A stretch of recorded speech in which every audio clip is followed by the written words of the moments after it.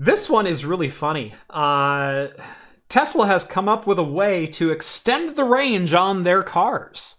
Why don't you just haul a trailer with a battery attached to it, a giant solar panel, and a Starlink satellite just for good measure, so you can sit in the parking lot, surf the internet while charging your car. An interesting concept.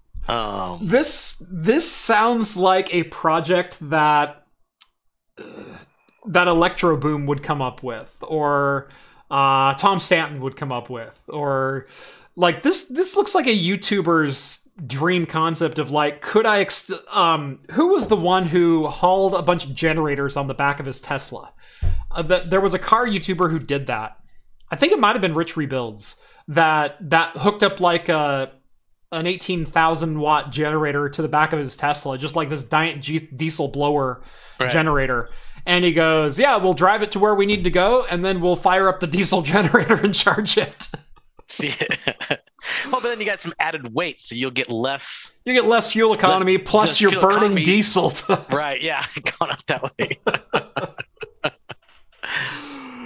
That would be pretty. I mean, it would be interesting to see. Well, for one, how long it takes to recharge your car from solar panels. I know that takes longer. But yeah, like you said, well, you got Starlink, and you can just hook up your Netflix and sit there and watch a couple movies. Yeah. While you're waiting for it. It's probably great for camping too. You could take your Tesla camping with that thing in the back. What would be better is if they had storage on it, so you can put your tents and stuff back in there. Right. Then you have it, unpack it when you go camping. Your Tesla's getting charged up.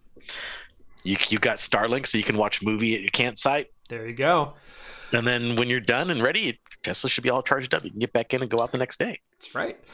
I will say we bought a Toyota Sienna hybrid, and there's two things that I hate, and it's minivans and hybrids.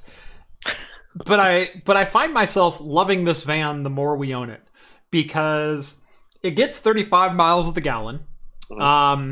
It's super low maintenance because your engine only turns on when you're going above like 35 miles an hour. It can do straight EV for 20 miles up to like 45 miles an hour. It does 600 miles on a tank of gas. And it's only like a 17 gallon tank or something like that. Like it's really, really impressive what it does. Plus it has a 1500 watt inverter built into it. So it has like a 15 amp circuit in it that you could just, it's got outlets in the rear of it that you can just plug in and you've got like days worth of power. Nice. So yeah, if like our power goes out, I've got a, gosh, I want to say it's a 7,800 watt generator here. I think it's 7,800 watts. It's a propane generator, which I really like because there's a propane fill station right down the hill from me. And so super easy to get refills. I've got 4 30-gallon tanks here, and I'm looking at getting a couple 100-pound tanks before too long. Just in case power goes out, I want to keep the sumps running and fridges and things like that. Dude, I can run the fridges just off my van. Just got an extension cord coming from your van down into your house. Yeah. What's going on there, guys? What are you guys doing? Yeah. I'm using my car to warm my house. Exactly. So, yeah, and it drives great. It drives like a crossover, not like a minivan. It doesn't feel like, you're sitting on top of the front axle and, driving a bus. It feels like a crossover. And it drives well. So, but yeah, if you want to extend the range of your Tesla, just hook up a trailer with a set of batteries and a solar panel, and then while you're waiting 4 days for the sun to charge it, you've got internet. So yeah, that's right. There you go. You can catch up on everything on the internet you want. Yeah. We do have a couple super chats to jump back to. Denver sends over $5. Thank you very much, Denver.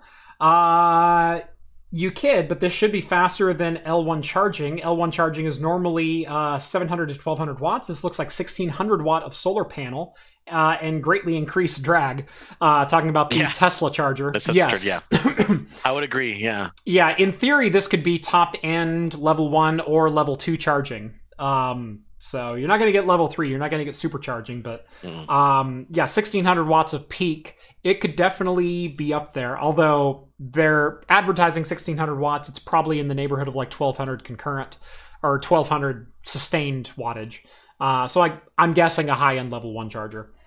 Ryan Sharp sends over $5. Thank you, Ryan. Fold down all the seats and have a mobile LAN party. Talking about my van. Yeah, actually, the thought crossed my mind.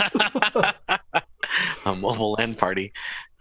You can like get the Tesla trailer and hook the car up to it so it charges the car. There you go. 1600 watts. Yeah, there you go. I got 30 amps behind me. Yeah.